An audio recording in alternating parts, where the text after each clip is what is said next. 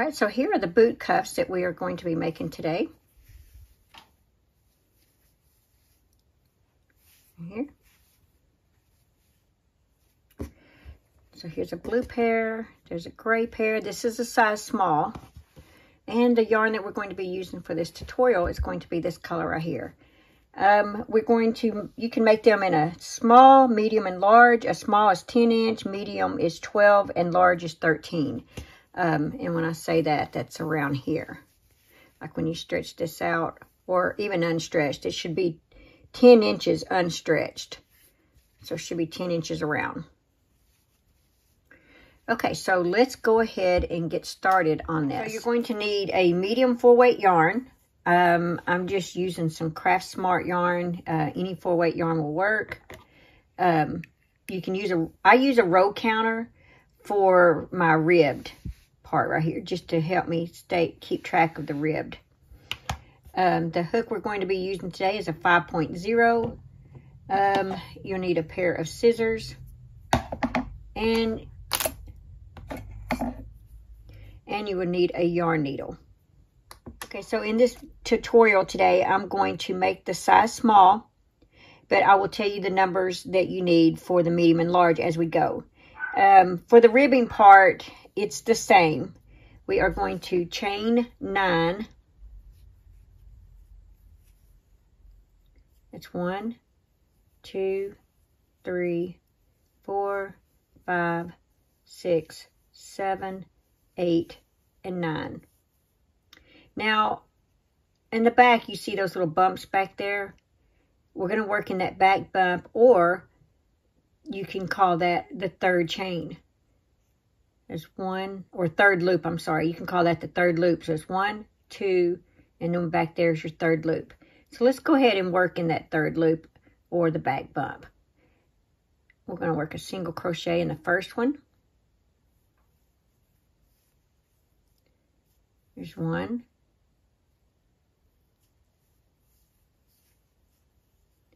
2,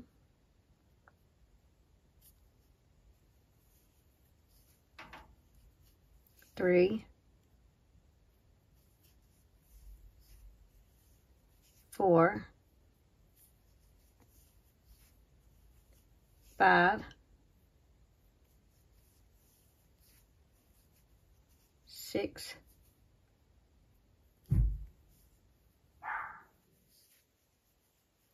7, and 8.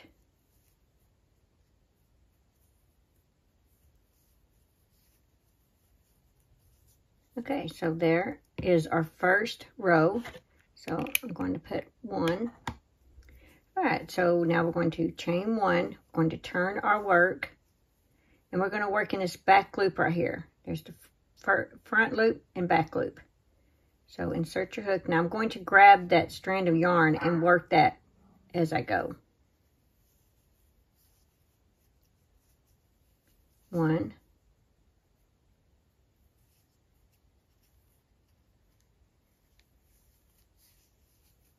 2,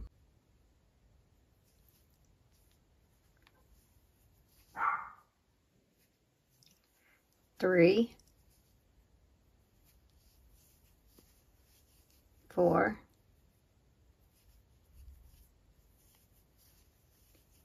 5,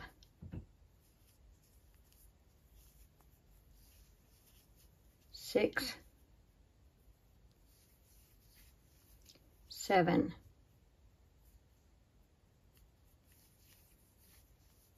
and 8. Chain 1, turn your work.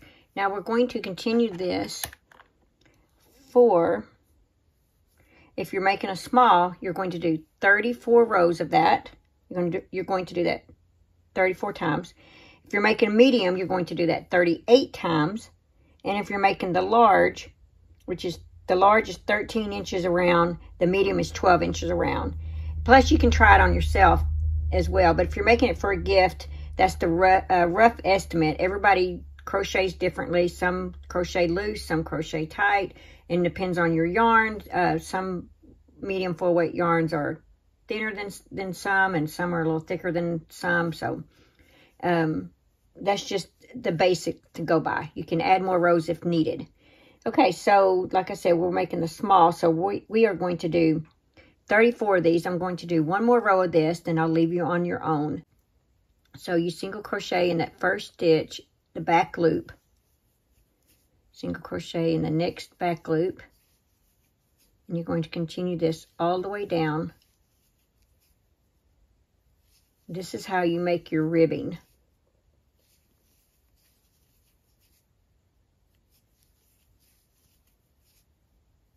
And you should have 8 single crochets.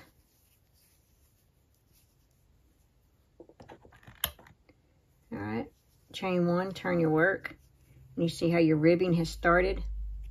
There it is there, and there it is there.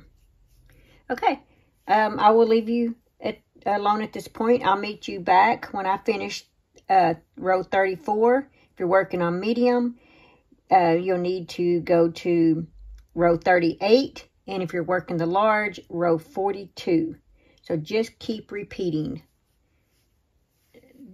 row 2. All right, now that you've got the amount of rows that you need for your size, here's what it looks like. See, both sides look the same.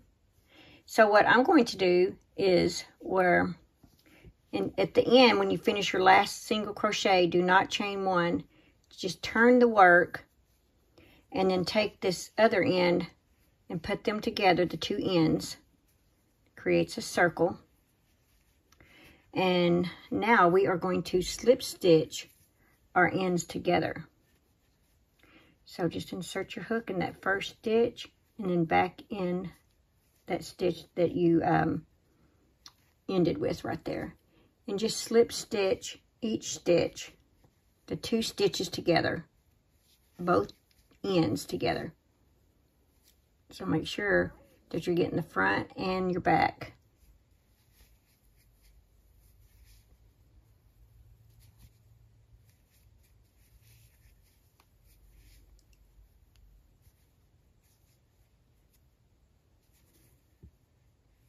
Just like that.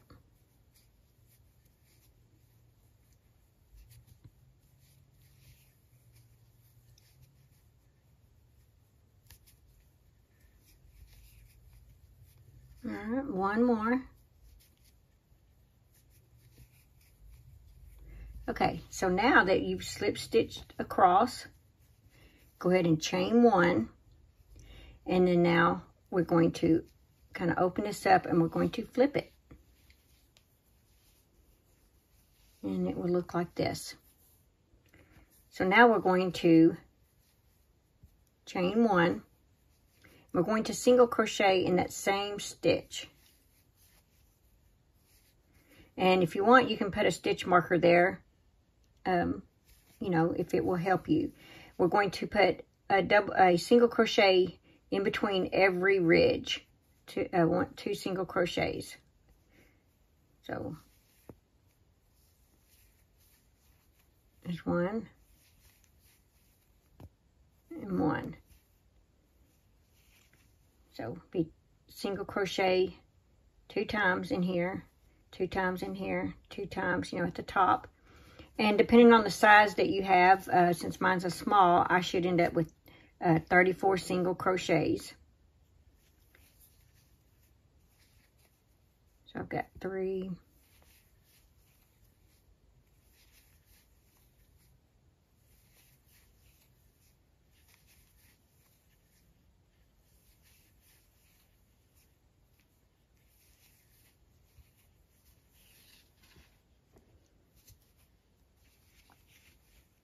Okay, I will meet you when you get to the last down here. All right, when you get ready to do your last single crochet, you've already got 1, so your last single crochet should be right here.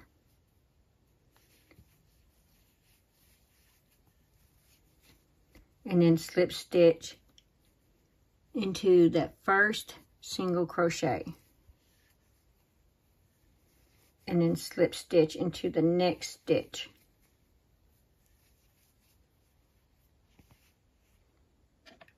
All right, so now we're going to work on doing some crossed double crochets.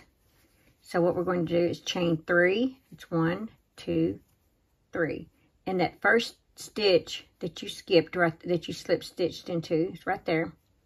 We're going to start our double crochet, so yarn over, insert your hook, take your hook behind, and grab that stitch that you had slipped into earlier. And make a double crochet. See, so you have a cross double crochet. So now we're going to skip the next stitch and work in this stitch. So we're going to work a double crochet in that next stitch. We're going to do it again, the cross double crochet, but we're going to work in that stitch right there that we skipped. So yarn over, take your hook behind. There we go. And make a double crochet. Skip the next stitch and double crochet in the next stitch. There. So we're going to work in that skipped stitch. We're going to continue, repeat the process. It's hard to show you this in camera.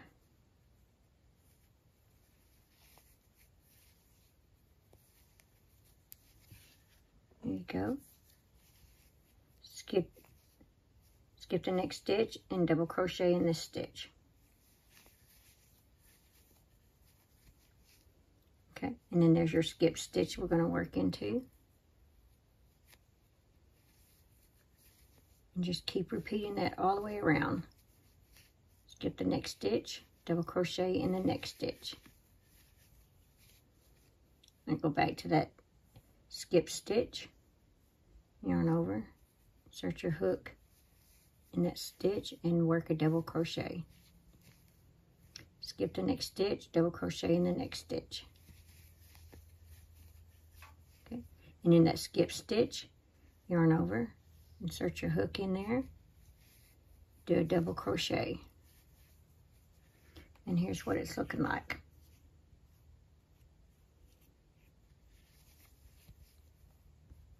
And you're going to continue that all the way around.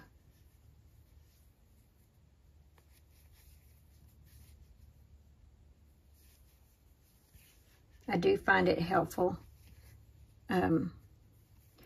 when I show you, when I put my finger on that skip stitch when I go to work in it, since it is back here behind, it helps me know where it's at by having my fingernail there. Okay, here it is.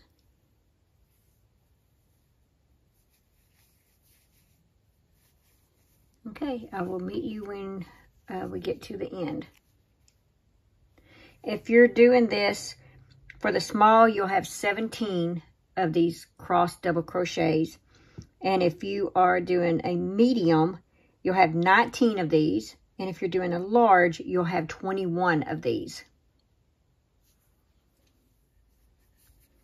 Okay, so I just finished my last cross stitch. So now we are going to slip stitch into the top of this chain 3. Not here, but in the top of the chain 3.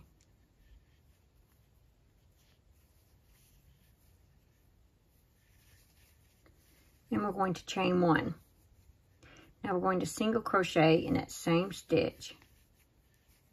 Single crochet in the next stitch. And you're going to repeat this all the way around. If you're working on a small, you'll have 34 single crochets. If you're working on a medium, you'll have 38 single crochets. And if you're working on the large, you should have 42 single crochets.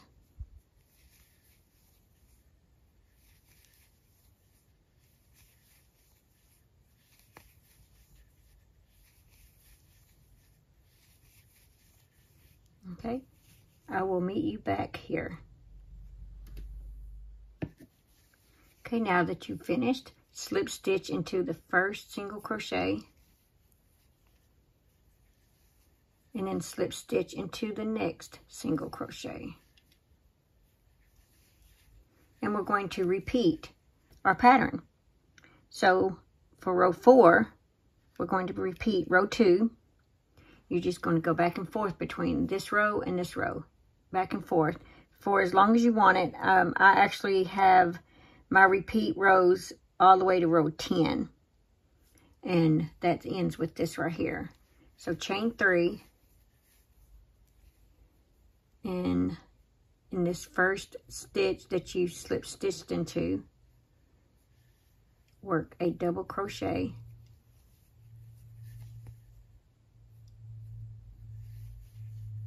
and then just keep repeating that. Skip the next one, double crochet in the next one,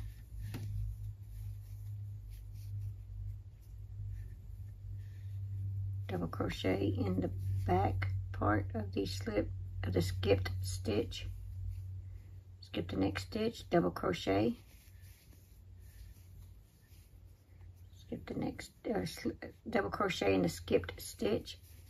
It may be a little awkward at first doing these, but once you do them, your mind and your hands, it becomes a little bit more natural. But if you haven't done the cross double crochet, it seems a little unnatural at first. But yeah, I'm going to leave you alone. I will meet you when you finish row 10. Row 10 will be your cross double crochet rows. So I'll meet you back. Okay, so I just finished row 11, and you should have 1, 2, 3, 4, 5 double crochet rows. And if you feel like yours needs to be a little bit longer, because when you put this on, this does stretch, then you can go ahead and repeat row 2 and 3. But row 11 is the single crochet row, which it was row 3. So we're going to repeat that one more time. So slip stitch into your first single crochet, chain 1, and we're just going to make our last row is going to be a single crochet row. So row 11 and row 12 are single crochet rows.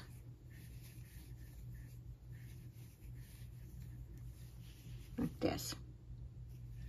All right, I'll meet you when you get to the end.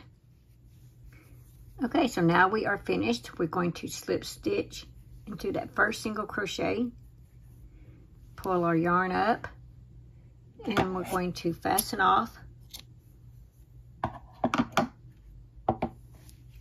And I like to pull the yarn back through. We're going to take our yarn needle and thread our yarn needle.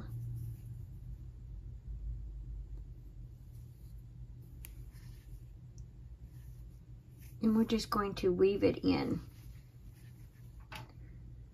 on the inside of the boot cuff.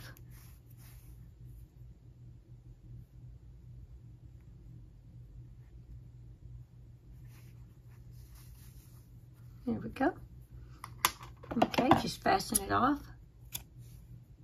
All right, now you have yourself a boot cuff. Look at that, isn't that pretty? Okay, I do have a PDF pattern in my Etsy shop. I will leave the link in the description box below. Feel free to make as many as you want. I do have a Facebook group page, and if you would like to show these off in your Facebook group page, in the Facebook group page, that would be awesome. Just make them in all colors. Look at that. Aren't they just beautiful? So yeah, I'd love to see all your different makes and different colors and stuff that you guys create in the Facebook group page. So thank you for watching this tutorial. Happy crocheting. Just remember to live life and have fun. Bye. Thanks for watching. Please like, comment, and subscribe.